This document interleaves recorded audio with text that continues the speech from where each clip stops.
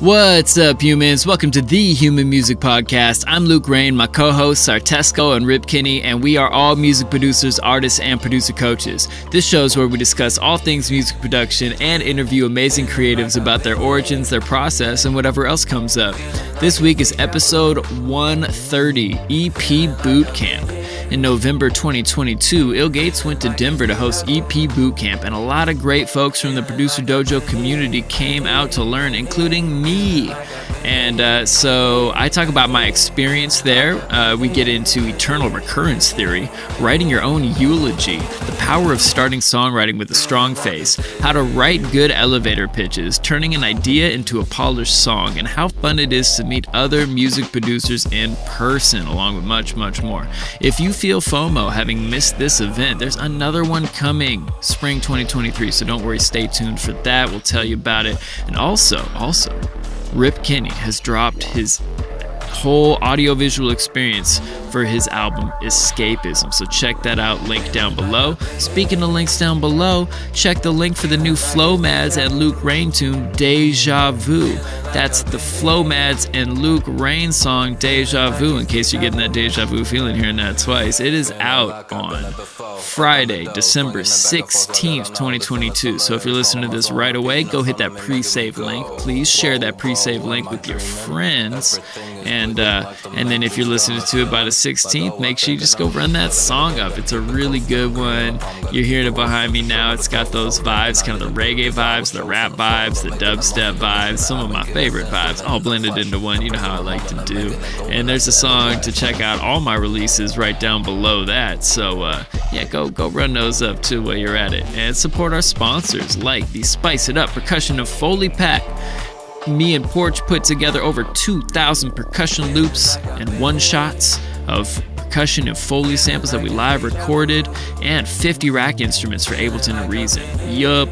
Also Dojo TV, that's these free producer live stream classes from the Dojo Senseis. You can sign up and be in the chat with us during the podcast where we record this live, and there's a bunch of other really dope classes too from other Dojo Senseis. And then there's Tesco's Patreon, where you can get access to his Discord, track feedback, private lessons, and more. The weekly download, where you can learn from our mentor ill.Gates and his private weekly group lessons and get access to over 300 more episodes in the archive for just $20 a month. It's an insane deal. Just brushing up on my mastering game, learning how to get merch out recently. Like, oh man, great stuff.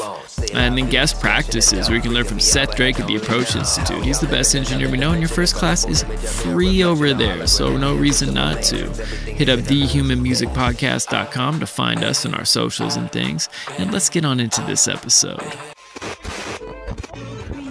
Hello, people of Earth. This is Tesco with Rip Kenny and Trap Jesus, and you're listening to the Human Music Podcast. Woo!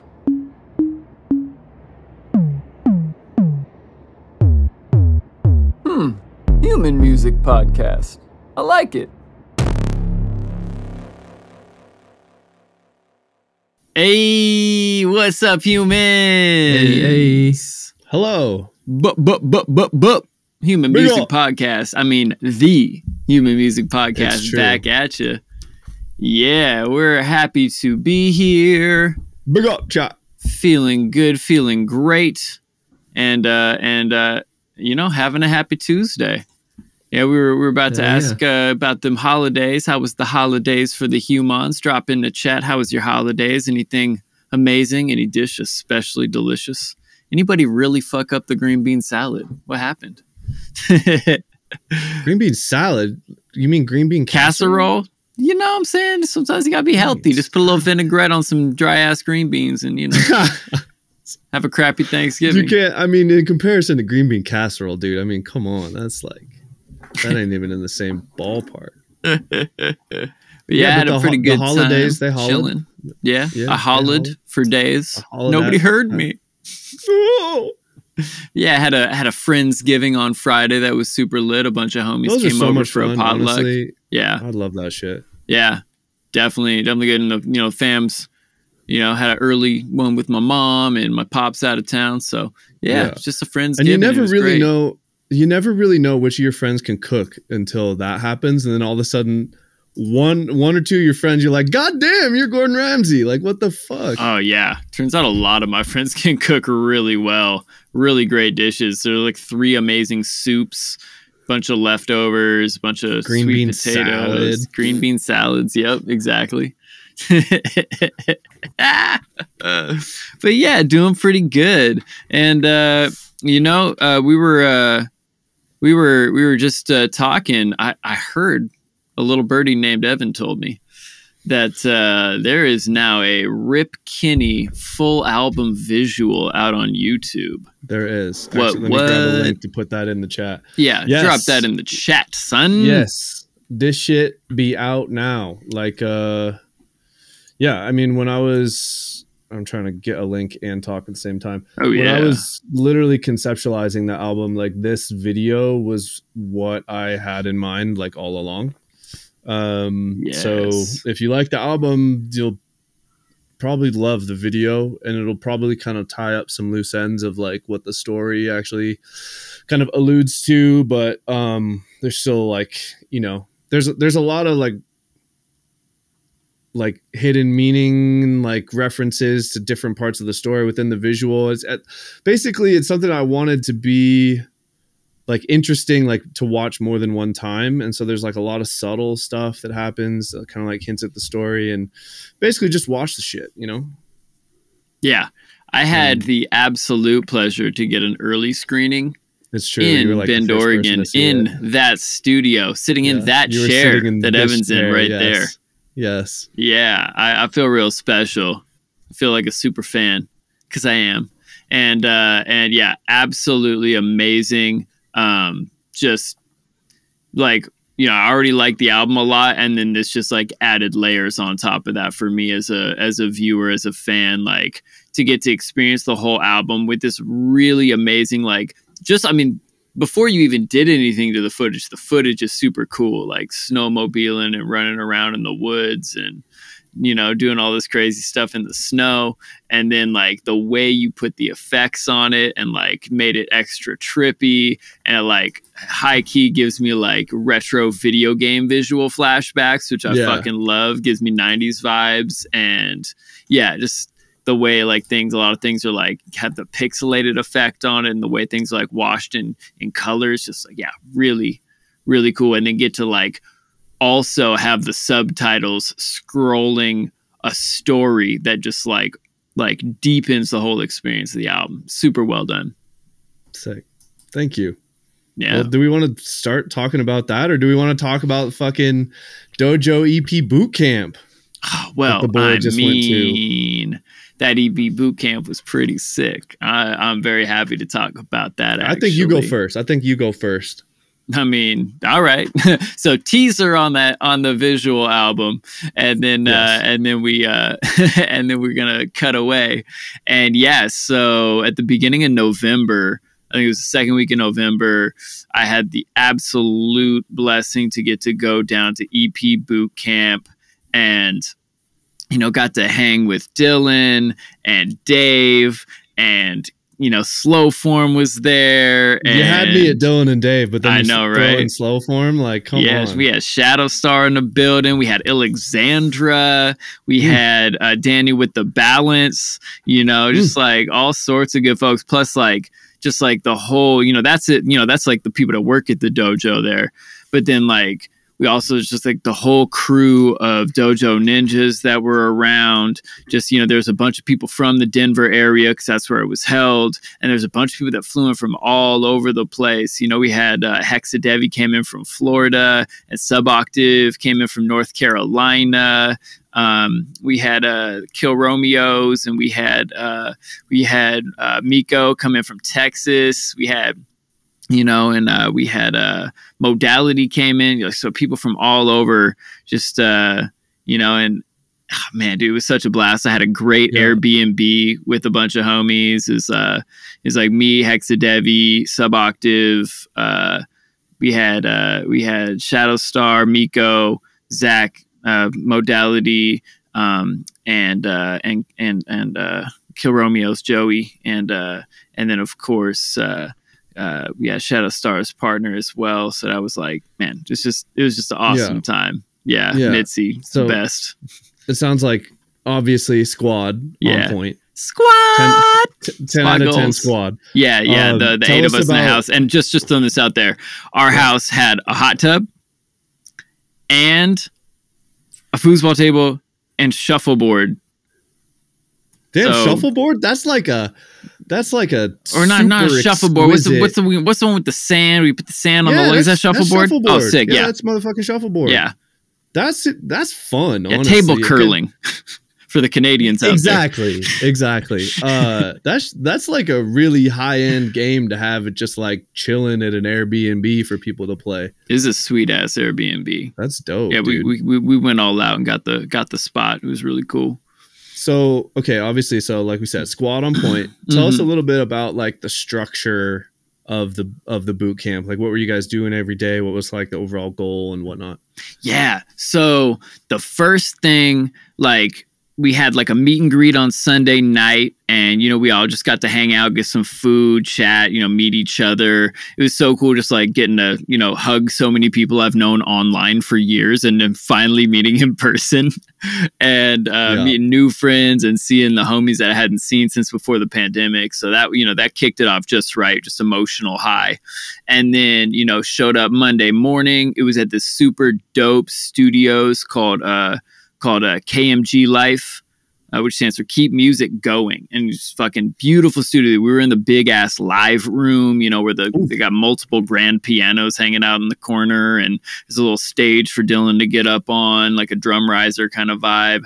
And had projectors going and speakers set up, and then they had 3 other studio rooms, like the control room for the live room had these like giant Genelec monitors embedded in the walls, and the huge SSL board, the console. How much did you guys use that? A little bit. We didn't use it. Really? We didn't use it a lot. Well, we didn't use the board too much, Oh, okay. but we did use it a little. laptop stand. There was one moment to fast forward. It was on the Tuesday. No, it was actually on the Wednesday. You know what? I'll get there. Cool. I'll get there. This is a teaser. That's a teaser. So yeah, Nice. Monday we get there, and a lot of it's just kind of about like the philosophy. Like, okay, you want to make an EP, but why though? Like, what's your vision? Like, what is your artist project about? How can we tie what we're doing into that? And like, so to think about that, like, what's your elevator pitch? Like, if you had to break down why you're doing what you're doing in a way that'll get the right people to care right away and be interested enough to go check you out, look you up on their phone, ask you what your Instagram is, etc. Like, what's that pitch? And that was really cool. That was part of the homework over the first couple of nights, was like make an elevator pitch. It was also part where it was like, write as if it's 10 years in the future, and write in the present tense about the things you've accomplished over the past 10 years in your musical career and in your life. Really like put you in your own future and recognize this is what I want to do. This is what I want to have done. But instead of writing it from now, hoping that maybe it happens someday, write it from 10 years ago as it's already happened for you, reflecting on it, right? So like it's like 2032 and you're writing a little journal entry on how appreciative you are of the amazing things you've accomplished over the past 10 years. Yeah, exactly. I like that, because that cements it in your brain as like a going to happen, which I feel like operates different circuits in your brain rather than like I hope maybe one day it'll sometimes kind of like you want to be in something like this, art or creative pursuits. Like, you have to have some sort of inner confidence that it's going to work, or else you're going to chicken out on the shit that's good and different. Right. So I love that little twist. Yeah. Yeah. I've, and that's actually not the first, like, I've actually been coming across that idea quite a bit lately. Like, I took a class recently where there was like multiple things, like multiple times where we use the same kind of from the future writing in the present tense about what we've already done between now and then. And it's really powerful, And I've also heard it like talked about when people talk about like manifesting and like, you know, there's this guy from like, I don't know, probably like 100 years ago, named Neville Goddard. And that's what he talked about a lot, is about like kind of like imaginal techniques to like, instead of, you know, just writing the goals and like hoping you get there, like really envisioning yourself from the end result of where you want to go and like embodying the feeling of what it'll feel like to have accomplished your goals, to have like, just like, you know, maybe like I've heard people talk about it different ways. Like imagine yourself like talking to one of your best friends or maybe your partner or your mom or somebody on the phone and being like, Mom, like it happened. I just played Red Rocks and it was fucking lit. The crowd went crazy. They loved my new tunes. They had all the words to the hits, you know, that they sang along for me. Holy shit, I can't believe it, right? Like, and like feeling that joy and embodying that joy as like an anchor for the goal and dream, and like living it as it's already happened, imagining it. And like, honestly, like before I'd even heard of this technique, I had done it. Like I literally remember like when I signed up for the dojo at the beginning of 2018 and I was like watching Dylan's live streams from his LA studio when he was like first moving in back there, and they had like put up that whole wallpaper with the giant crowd in the back. And I was like looking at that wallpaper and there's a guy going like this. You can see his, you know, rock and roll hands. And he's like, and I'm like, yo, I'm going to be like sitting there in that room, hanging out with Dylan, looking at that. And I'm going to work for Dylan. Like I'm going to work my way up so I can get a job at the dojo, 'cause I love the vision of this organization and this community. And it wasn't even like 10 months later, I was sitting in that room next to Dylan and he offered me a job, and it was like, oh yeah. Wow, this is faster than I expected, but yes, I accept. So this kind of, you know, this kind of thing really works. Like belief is so important, and what's more believable than feeling like you already lived it? Not much. Yeah. Except actually living it. Yeah. So.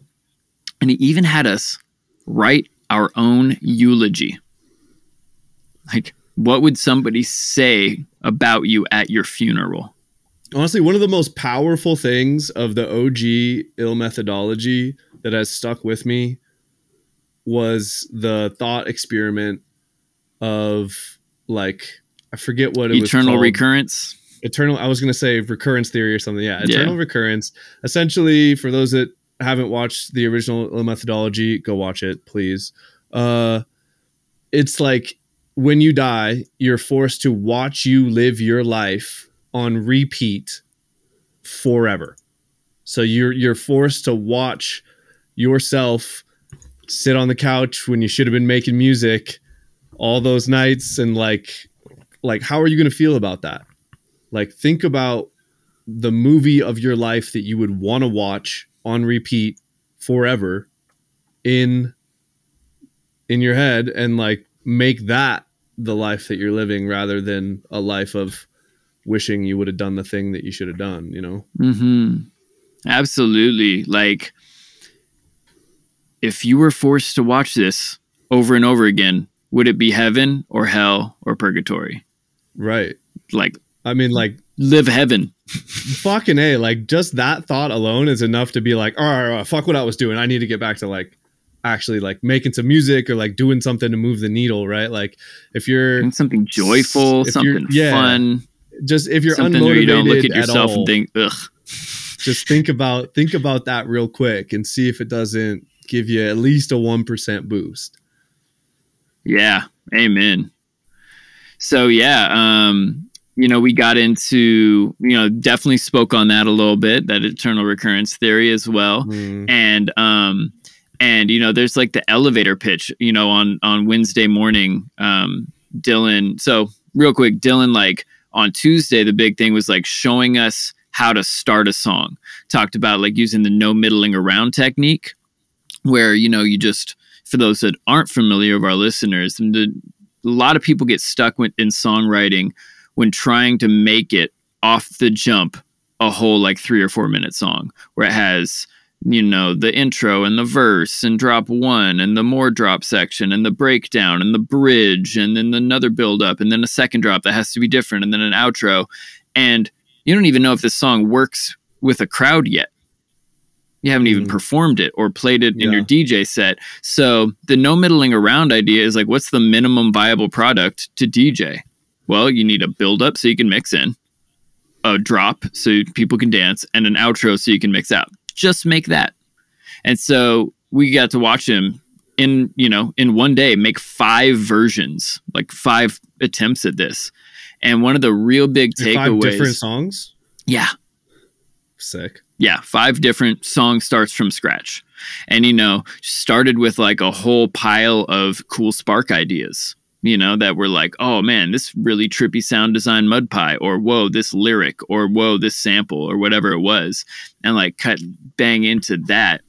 And, you know, one of the big takeaways I got from that part was how important it is to start with a piece of the song that carries the song.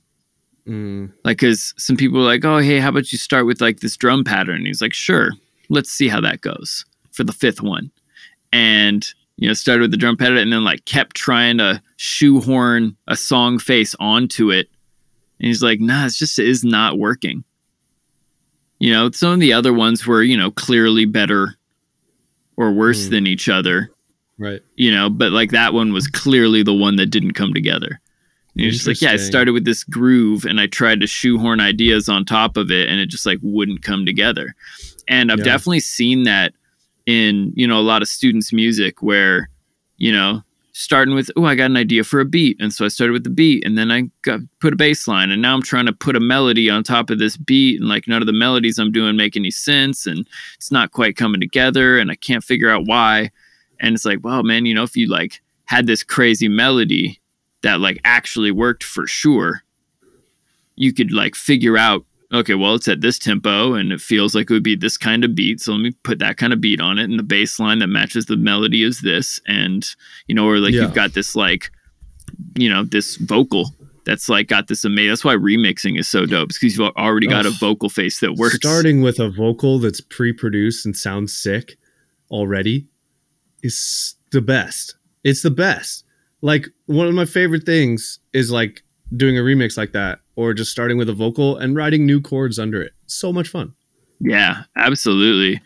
And like having that thing that people will care about, that part is the song.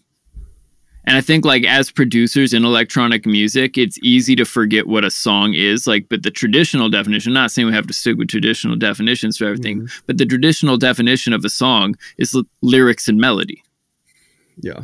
And then somebody does a cover and then a cover and a cover and the whole arrangement, the whole production, the tempo can change, the key can change to make it better fit another singer's voice.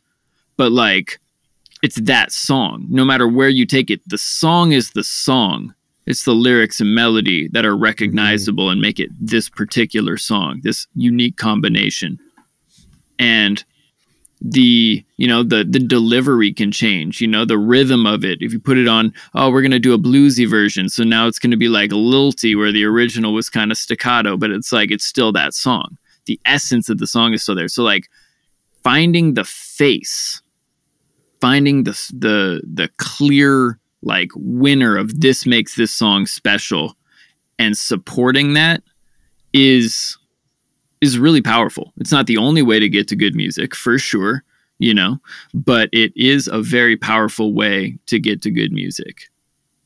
And yeah, you know, if you got a good enough thing, even if the first production doesn't work out, whatever, hit save as and delete some shit and try again because you got a good idea. Yeah.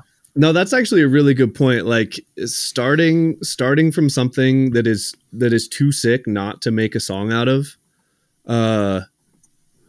will get you to the finish line 9 times out of 10 for the simple fact that like no song is easy to finish. Some are easier than others, but no song is easy to finish. And therefore, if it doesn't have that thing that's like, fuck, I need to finish this because this is so good. Like, I just need to figure out the rest. And like, you have just 10% more gas to work through the struggly bits, however many or big or small they are, for sure. And just like a side note, like myself, every time I start with drums, because I like, you know, I want to make some neuro drums or something, like anytime I start with drums, it ends up as a dusty project file that doesn't get released. Like that, I totally agree. Like that. Yeah. I've never found that to work. Yeah. I've got a lot of unfinished projects that started with drums, or, you know, some piece of the idea that wasn't especially captivating. And yeah, the most useful thing about those is when I open them 4 years later and go like, what was this again? Oh, right. Those drums that were okay that I couldn't figure out what to put on them. So I just like bounce them out of sample loops and throw them in my library. And then when I'm like, oh, I'm writing at 140. What do I have in my drum loops at 140 pile? Oh yeah, actually this works here to support the thing that's worth working on. Or maybe just the hats. You're like, right. Oh, yeah, these hats are sick. Yeah, exactly. Yeah. For sure. So, you know, if you got a good idea for a drum beat and nothing comes of it, don't worry. Just bounce it. Bounce the pieces, put them in a folder, well labeled, delete that shit. Delete the rest of the fucking session and the folder it came in. Yeah. Well, that's the other thing too. Like we always, you know, like we always say at this time. Yeah, dude, that's so funny. I literally had that come up in my head, and it's why it like brain locked me for a second.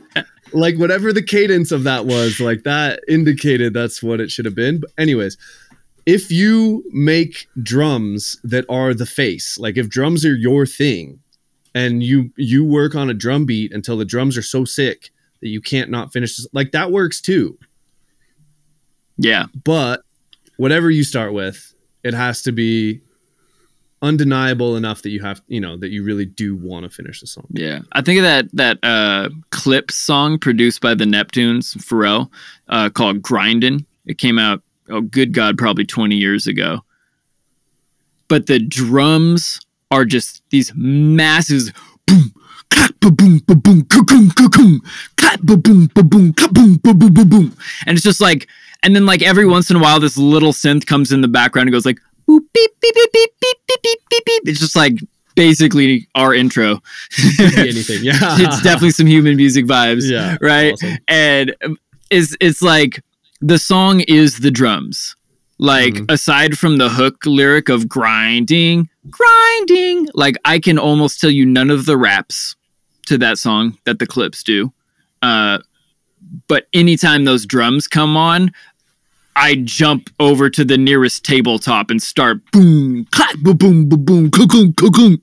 It's just fucking incredible. Those drums are a face. Somebody probably, somebody once told me it's like drums from a Korg Triton keyboard that were really popular to produce on back in the day. Really? Yeah. What? And like it was just like they were just like some stock drum sounds, like 3 different from this one drum kit on the shit. And it was just like, oh, that kick is massive. That big clap snare is massive.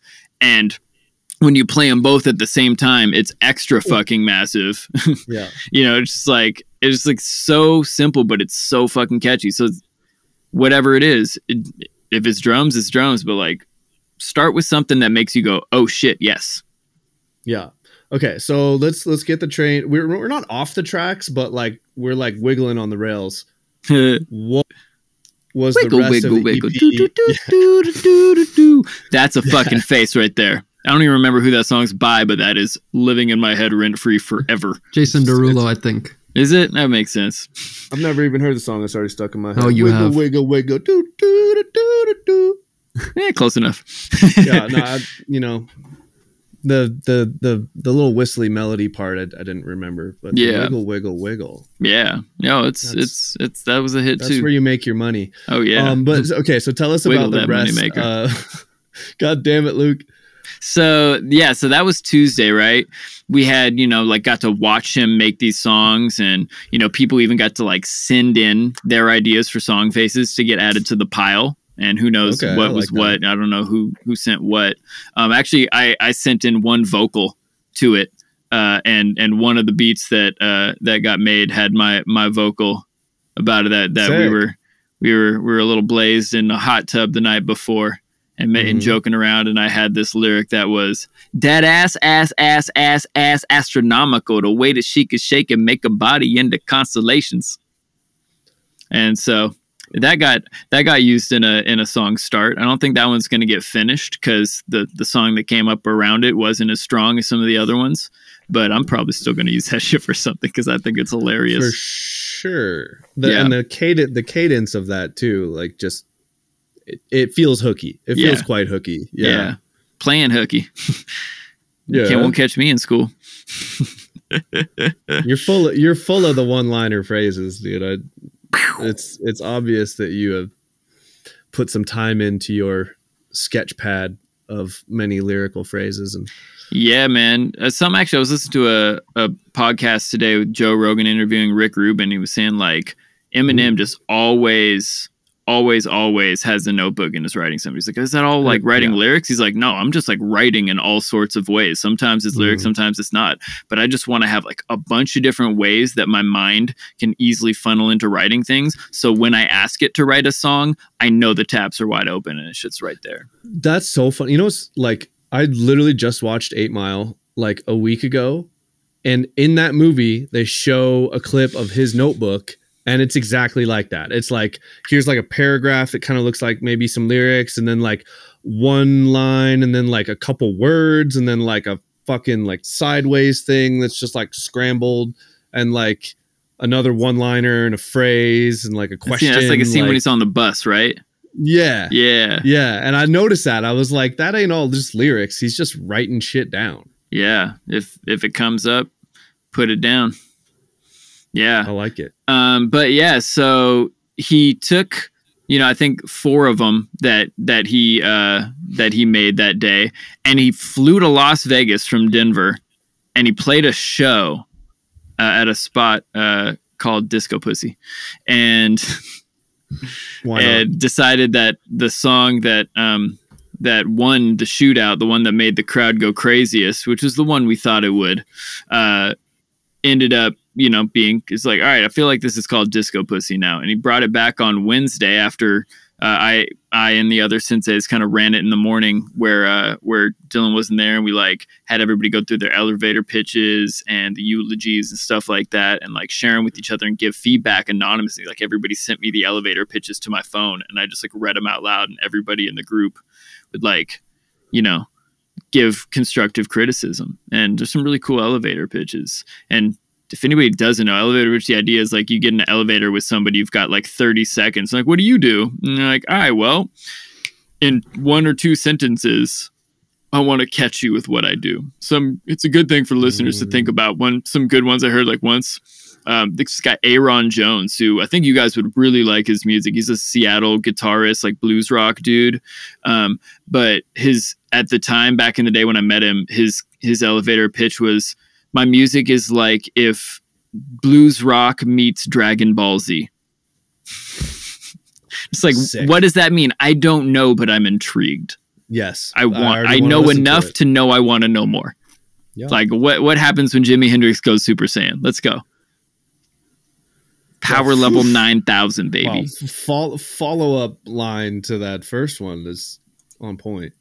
No, it's true though. Like you always think you know exactly what you're doing until someone just flat out asks you. And then you're like, shit, this is going to take more words than I thought. Like you get halfway through explaining it, you realize you're like 5 minutes in. You're like, I haven't even succinctly told you a quarter of what I do. Like, I think one thing that is important to note with the example you just brought up is like, you don't have to over explain everything. What's more important is that you create interest and intrigue with what you say, right? Because an elevator pitch that wraps up and they're like, cool, I know you, I never need to think about you ever again, that doesn't accomplish the point, right? Like you want to establish a reason for them to care, and a reason for them to care means they have to have a reason to think about you later, which means they can't know everything. Yes. Yeah. If you give them, God, what was that? One of my exes used to say this phrase to me when I was over explaining. She says, hey, less history, more mystery. Thought that shit was genius. Oh God, that is genius. Yeah. Good times. Thanks, Jen. Appreciate that one. But yeah, I ended up, writing mine, and I'll share it with y'all in a sec. But I was trying to think like, all right, well, I don't really be sticking to a genre, so I can't be like, it's this niche, and like sometimes it's like, if you write in a niche, like tell people about that niche, because the people that are hungry for it are like, holy shit, another drum and bass person. Not that many people making drum and bass out here. Let me jump on what you're doing, or whatever that niche might be, fucking Celtic dream pop. Like, I don't know, ambient metal, yoga music. But so I was like trying to figure out like what is it about me? Like I like making music for people that get bored hearing one type of music at the show all night. Like I want people to be like, oh yeah, like cool, 14 minutes of house music and I'm already ready for the next stage. Like, yeah, man, I'll play you a couple house tunes, but I'm gonna play you some bass tunes. I'm gonna throw in a reggae tone jam in there. I'm gonna be switching tempos. I'm gonna be all over the map. Some songs I'm gonna go through the whole tempo fader twice. Yeah, that's how I do, baby. I actually had like an hour and 20-minute set where I went all the way through the tempo fader, and then the dude next to me, his fucking shit broke. I think I was talking about this on the last episode. That's why I said it. Yeah, exactly. Yeah, fucking all right. So start playing again. But yeah, it can be done. Yeah, exactly. So I'm like thinking about like, all right, how do I do it? But realizing, man, you know what I love? Like I love like puns. My name's Luke Rain, so I was like, oh, Luke Rain makes cool, refreshing, bassy drops. I like that. And brings the drip like a hip hop hippie.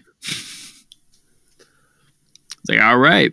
Doesn't really tell you anything about my music, but you get enough gists. Like, okay, there's drops. If you know the phrase drip, it's kind of like hip hop-ish and cool and swaggy. And hip hop, and then hippie, kind of puts you like, that is kind of like my wheelhouse right there. Like it just triangulated something. You get a region. Yeah. It's like a little weird. Yeah. It doesn't take itself too seriously. There's definitely some like hip hop swag and some EDM vibes going on, and that's definitely all true. And that like conveys the person that like is interested in what I do will be intrigued by that. And the person that has no need for any of that will know not to waste their or my time. And it's awesome. And like truly, if you only had 5 seconds, just give them that first line. That's like more than enough. Yeah, exactly. Delicious. Boom. Drops mic. Yeah, literally. Yeah. So then after we did that exercise with everybody, standing outside, enjoying that beautiful Denver sunshine, went back in the studio. ill.Gates got back and he worked like a whole song.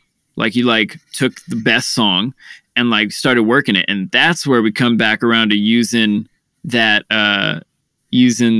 studio, because at first it was like, oh, hey, I need somebody to say, give me some lines like this and give me some lines like that. And so people were like jumping out of the room, me included, just like recording shit into our iPhones and airdropping it to him.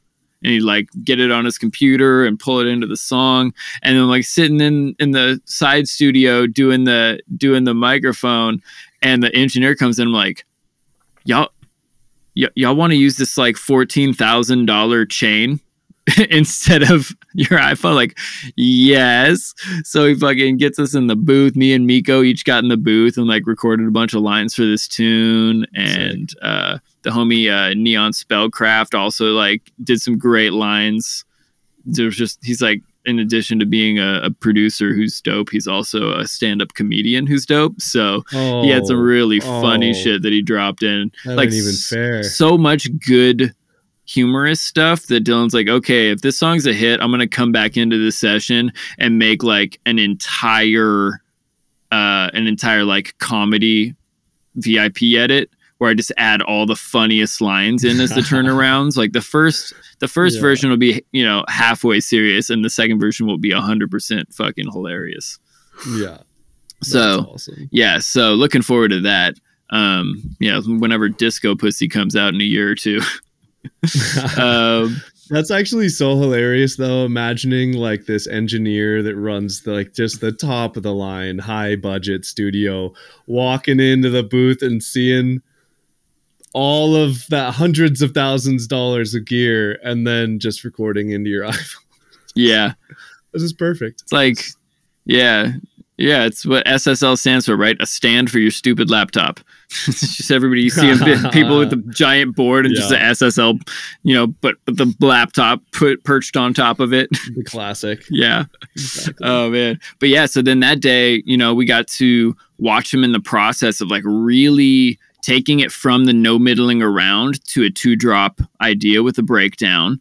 You're really working on the transitions, doing the phase 3ing, doing the extra little edits and mud pies and transitions and all that like extremely important stuff that like, if you don't know how to do that, your song's never going to sound professional and complete. So like got to watch that. And then the next day he ended up like going through the whole mixing and mastering process as well, and like really showing us a lot of good game on mixing and mastering and how to polish things up, and very deep invaluable tricks like updates on the things that I was doing, breaking my brain on things that I am now doing. And and then there was also a couple of really good panels. Like there was an artist panel that had Alicia was there, Dreadlock, and Chris Carnes, who's like a super dope DJ. DJs for Charlie Tuna, and he's also like a DJ competition winner. And yeah, that was amazing. So many gems in that. And there was, I think it was on the Friday, there was a managers panel. So there's like 4 people that were in like management and promotions and stuff. And, we all got to, ask questions and pick their brains about all sorts of stuff. I ask a question about like, all right, you got a new artist you're trying to break. Like, what's the best way to advertise, and what's the best way to spend money on it? And what's the best way to, get free promotion or, do organic stuff, and got tons of notes on that I need to go back across. And like, I was just furiously writing, sitting there next to the microphone, just on my phone, like, yeah, this is all great. And I like wrote so fast, I barely remembered what the hell I even got. And so I'm going to have to take some time. Maybe I'll get some of that together and practice it. And in a few months, have a episode about that. Yeah. Maybe next time, and not to critique your process, but maybe next time if you're writing that much, just like take a video of it, and so you can, without thinking about it. I feel that, but then I gotta sit there and hold the phone the whole time. No, or just take an audio recording and hold the phone in your lap with the mic facing the. That's not a bad idea. Actually, I used to do that. I actually used to do that fairly often. I didn't go back and listen to those audio recordings too much. I wonder if I have any of those still, because that would actually be dope to like find them after I forgot the class I was in exists and be like, oh shit, this dope information from 2019.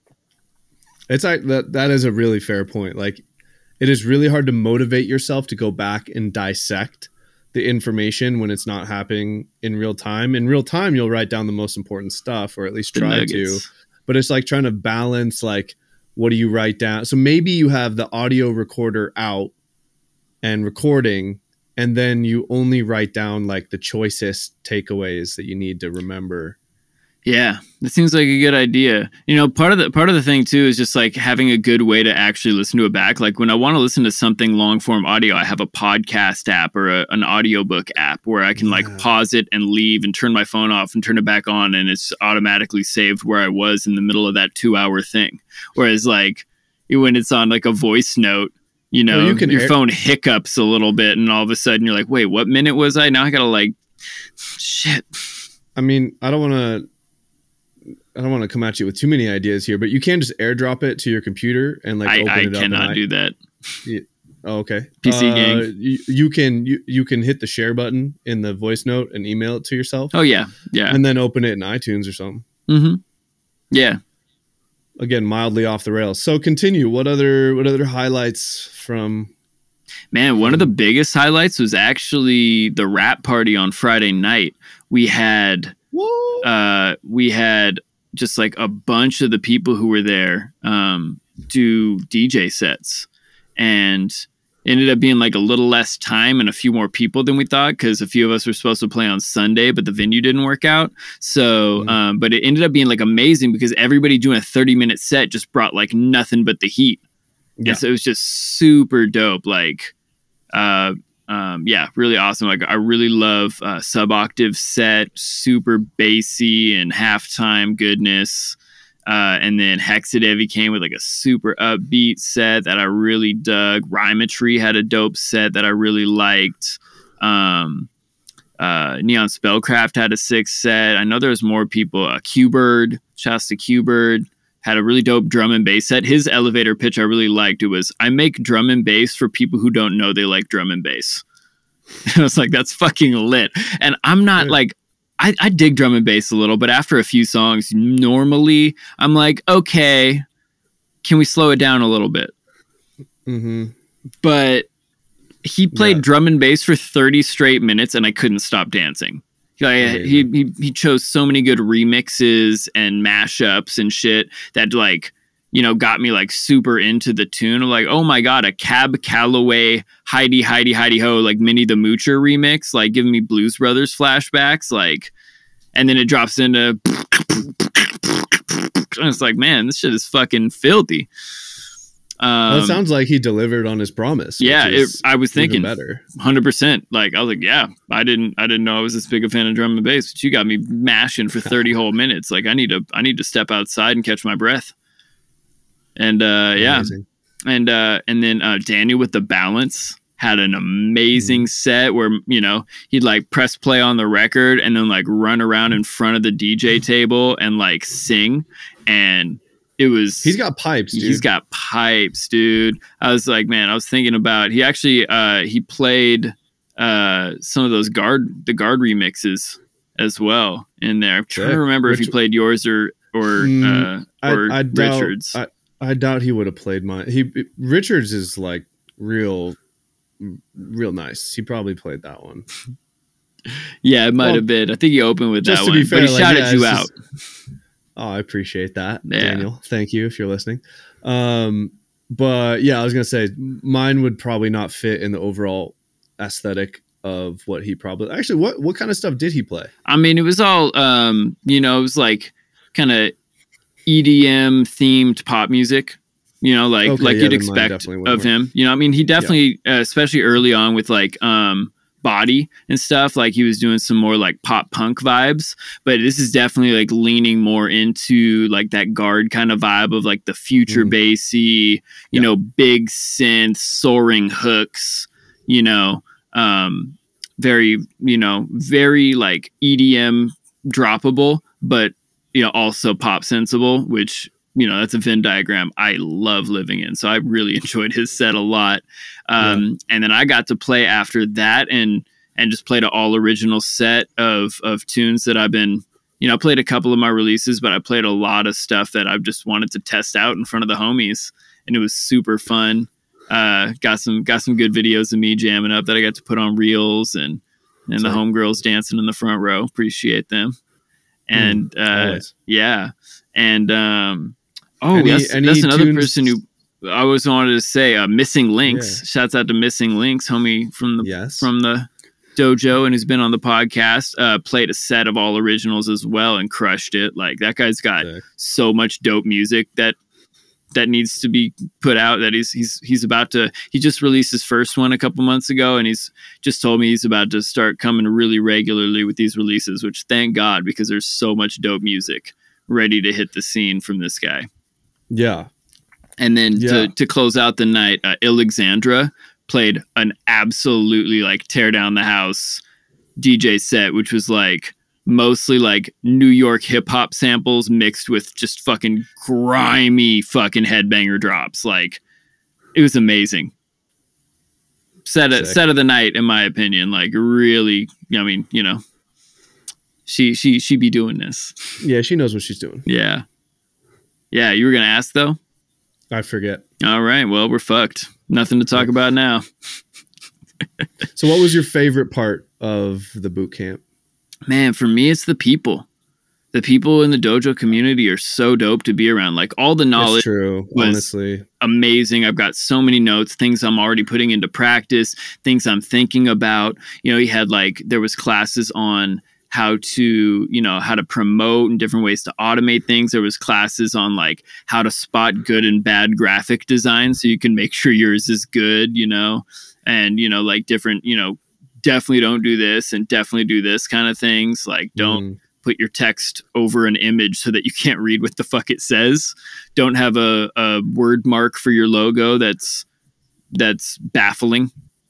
There was one picture that came up that was just a pile, like a pile of sticks leaned up against something, and it was like, I got the new logo for my metal band.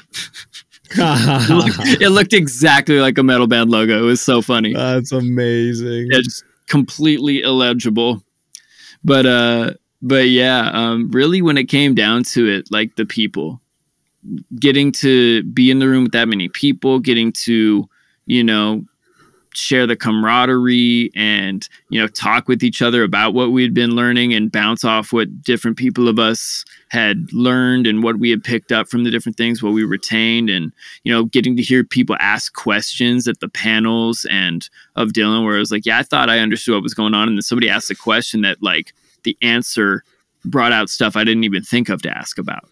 Sure. And that synergy is really powerful. And that's like one of the best part about going to these kind of live events is that you get to meet these people. And, it's kind of the same reason we do this podcast, right? It's just dope to hang out with people and talk about the things that we love nerding out about. I literally was going to say, like, anytime I'm hanging out with people from the dojo, it's incredible. But like, I think the thing a lot of people don't think about is like, even though you don't know these people, personally much at all, even if you've interacted like a ton with them, you're still like, I don't really know them personally. You will never run out of stuff to talk about, A, and B, like I forgot my B, but it was good. Give me a sec here. Come on, good B. Good B. Could be a good B. Could be, should be, could be, if it could be. You keep talking and I'll think of it. How much wood would a woodchuck chuck if a woodchuck could chuck wood? Not that they can. I thought of it. Thank you. Most of us don't have like really good friends IRL that are also music producers first. I mean, like, just that's have not really good friends on a URL. Well, like, right, yes. But in general, like over the years growing up, like you might have transitioned into becoming a music producer, like, and you still have the same friends, right? If you tried to have an in-depth conversation with any of those friends that don't also produce music, like you're in the weeds, like on day one beginner shit. Like, and so you can't really nerd out about the stuff. And so like when you're around a bunch of other people that are like also as nerdy as you about music production, like that is just fucking fun in and of itself, because finally you get to sit there and have the conversations you'd like to talk about and like have like high level back and forth. I mean, like you just said, part of the reason we do this podcast is because it's a dedicated time for us to sit down and nerd out about the shit that like we don't get to nerd out with other people on it. Like we do it all the time, daily, really, but we don't get to talk about it with other people daily at a high level. And like it's just fun to do so. If you're passionate about something, you want to chat about it. So amen. Yeah. So that was EP Boot Camp. And if you're listening to this right now, that FOMO, that deep, deep FOMO. Oh no, FOMO. Oh no. Don't worry. I hear tell they're going to do another one in May. Dun, dun, dun. May 2023, Denver, Colorado. No, you got to do it in like the announcer voice, like you're in a world where you didn't go to EP Boot Camp. You may be feeling FOMO, but no, bro, no worries. No worries, brother. I fell into professional wrestler way too fast there. May. Be there. Tell them when it is. May. It may be in May. I doubt they have dates locked down, but that's the idea. There's going to be another one. So if this is like really hitting you as a thing that you wish you had done, don't worry. There's going to be more. The next one's the one that was right for you. So yeah, stay tuned, humans, and we will definitely be dropping links to that and telling you about it when we know that it's going to happen and what the dates are. Yeah. When there's a link available. So yeehaw, rock and roll. And now I was going to say, I think we saved the video for next time. I do. I know that's a super tease, but I mean, shit, you want to tell these people, just tease them a little bit more. Tease them a little. I'll just give you tickle their fancies. A little bit more. I mean, it's one of those, like, it's one of those things that if I explain too much, you know, you will have predetermined conclusions on how you on the story itself. But I will tell you that like literally since the day I started making music, well, that's not true. Like the first year I started making music, I always had this concept in mind. And I think we've talked about it in the days leading up to the album release before, but like this piece of art has always been something that I've wanted to do. And it took damn near 10 years to get to the level where I could make the music at the level I wanted to. And my, you know, video editing chops to a point where I felt like I could do something that's enough to like stand up and present what I wanted to show in the way that I wanted to do it, and like actually figure out how to have an art style with it and color it and everything. But it is basically the culmination of like 10 years of working at this and 3 years of actually dedicated work on the music and the story and everything. And it's just, you know, it's a journey start to finish. And if you, like I said, if you like the album, you'll probably love the video. I mean, you did such a good job of explaining exactly what it was earlier. It's got like a, like, you know, the art style has like a theme of like, you know, kind of video gamey a little bit. And it's just generally something I've poured my heart and soul into for a really long time. So it's worth watching in my opinion, but that doesn't matter much for you watching it or not. Yes, it does. If you want everybody watch it. Watch it now. Please watch it. Watch it now. Good, I think there's a link. There's a link down below. And if you're in the live, there's a link, right? Scroll up a little bit in the chat. If it's live, scroll up. If it's the past and the future time, when that's really now the present, time travel. Scroll down and you'll see it. It'll say Rip Kinney, Escapism Visual Album with a YouTube link. Go check that shit out. Yes. It's hot. So pumped that it exists. And Me too. Yeah. Put it on, it gets trippy, it's dark, it's heavy, it's beautiful. And like if between now and the next time we are talking to the future humans, you watch it and are curious about how it was made or any of the parts of it, like we'll be here to talk about it, so I can answer any questions if you want to pick my brain on any of that, or otherwise I could just tell you generally the process and all of the inner workings of it. But yeah, like if you watch it and are curious about anything, ask. Yeehaw. Well, on that note, humans, thanks so much for being with us. We got some people in the chat, like secret guests, and about to watch it hold on. Right just after we're done like, here.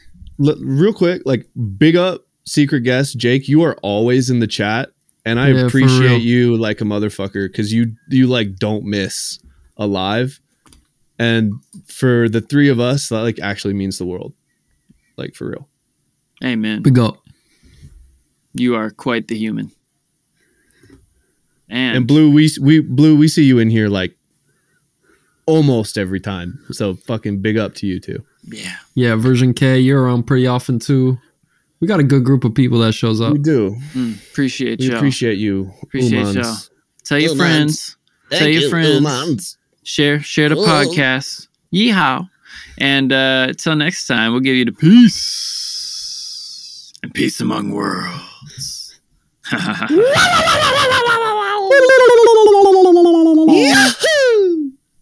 I like it.